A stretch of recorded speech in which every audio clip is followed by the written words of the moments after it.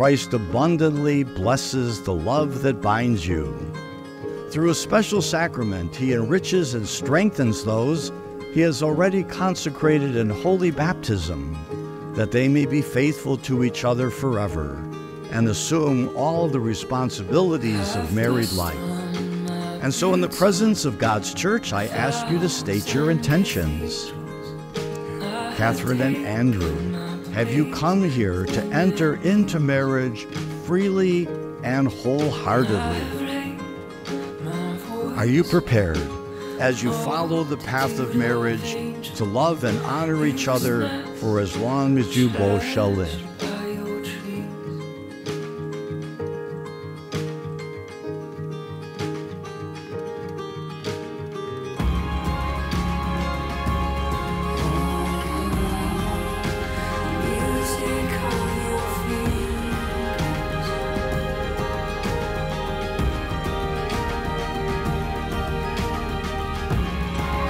I, Andrew, take you, Catherine, to be my wife.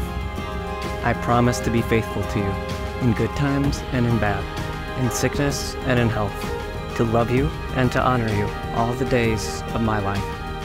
I, Catherine, take you, Andrew, to be my husband.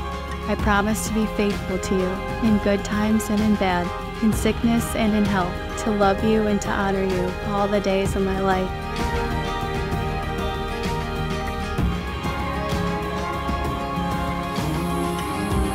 May the Lord in his kindness strengthen the consent you have declared before the church, and graciously bring to fulfillment his blessing within you. What God joins together, let no one separate. May the Lord bless these rings, which you will give to each other as a sign of love and fidelity.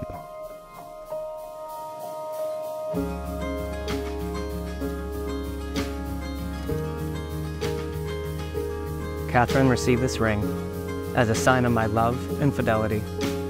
In the name of the Father, the Son, and the Holy Spirit.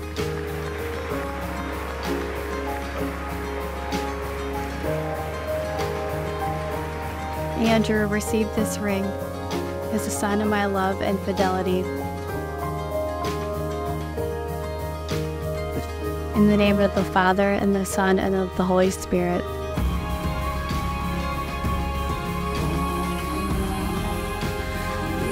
I can't wait to see you take on marriage and, God willing, motherhood with the grace and confidence we all know and love about you. Drew is the final piece to our Peterson puzzle, and we couldn't be more proud.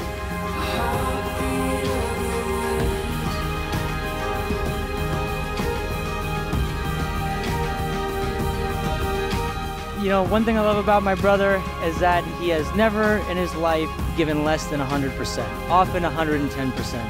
And when we were kids, that translated to triple backflips off the diving board and us putting him in some suspect situations. And, you know, we're just really thankful that God introduced you to, and really couldn't be happier for that blessing for sure.